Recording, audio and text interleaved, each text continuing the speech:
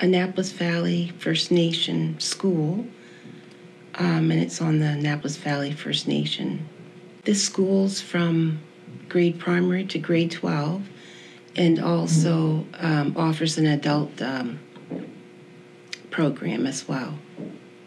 They teach all different ages of students that wouldn't necessarily go to like a regular school. This school is, it helped my son with, he had like a anxiety and depression, and like they said, a learning disability of like a memory loss. It just come on him like when he was 15. And so then he didn't go to school. I had to keep getting him medical notes because of what happened. He wouldn't get out of bed or anything like that. So then the next year, I think when he was 16, he went to school, to regular school a little bit, but then wasn't able to. So then I didn't really know what to do as a parent. So then I talked to Diana McLean. She was one of the teachers here. And I said, well, if there's any way you could help me to get my son in at least his grade 12 in education. And I said, it's not, I tried the regular school, but they didn't seem to have options available for him.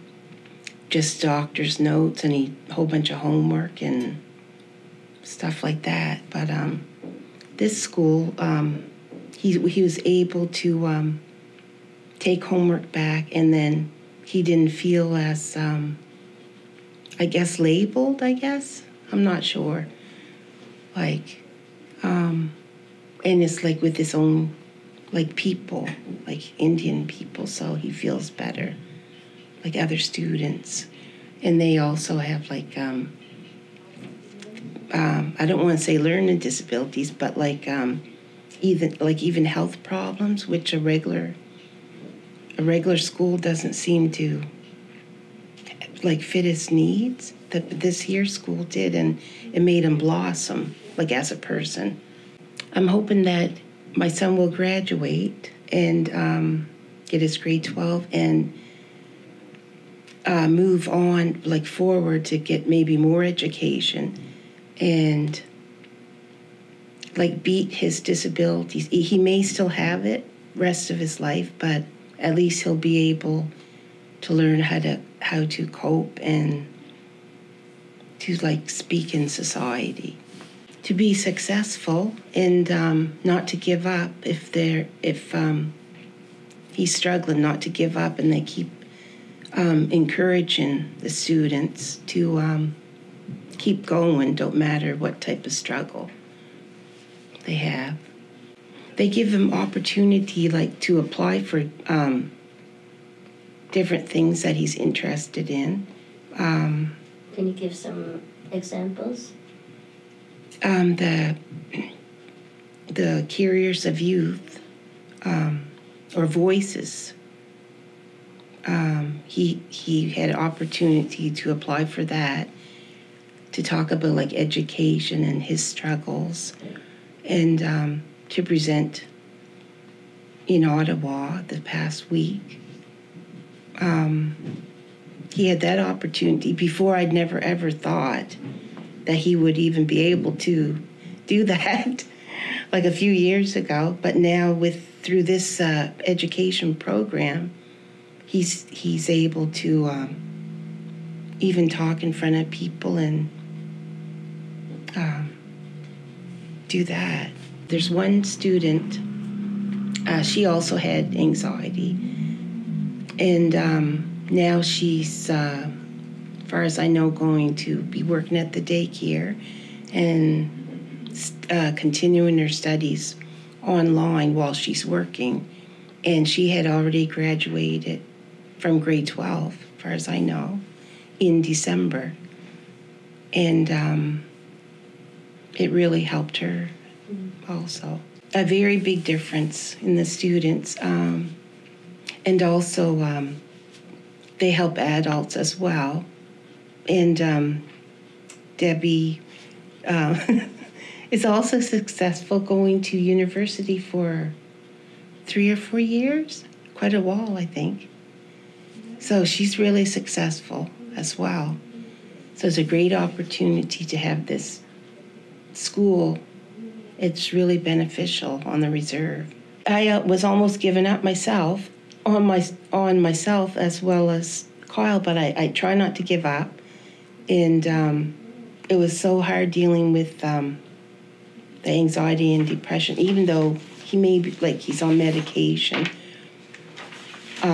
Just to have the extra support right in the community and with the teachers involved, where they have like learning disability backgrounds, and they're able to teach children. So that way, as a parent, my job involves like traveling as well at times. So it makes me feel that my son's safe in the community. He has a safe place to go to. Like when I used to go away, and I said, well, go up to the learning center when he was younger. And I said, you'll be safe there, a safe space. So that would make me feel better as a parent, knowing that he's safe if I'm gone away. They can get their learning. You can learn here, and it's like a safe place. And they become successful with encouragement from the teachers. And as well, they're within their community. And they can have like their culture and traditionals. Or if there's an elder they need to talk to, they'll be able to talk to an elder. And then I think the teachers will. Before, a few years ago, he wasn't really interested in the culture. Well, I seemed like he wasn't. But now it seems like as he's amongst other students and the teachers, he's more aware of it. And he seems to be participating more, like into making crafts and learning about history. This is an excellent program. I don't know what I would have done for my son. I tried to homeschool him, but then it was getting hard. Sometimes you can't like make a living and homeschool, do everything. Yeah, I would support it very well for other parents with children with not going to the right, like a, I guess, how would you put it? Not private school would be, so the school for like all Native children that's having like struggling and problems in like a normal school, a regular school, even though they think they should be like amongst other people. I think this here would make them able to go amongst like other individual people more than putting them in the regular school. My son probably wouldn't have been successful. I really support this school because it really helped my son, and it's helping a lot of the other students up here that probably wouldn't be able to go to the regular school. It's education for Aboriginal people, for all different kinds of, if Inuit, Mi'kmaq, all different nations, First Nations.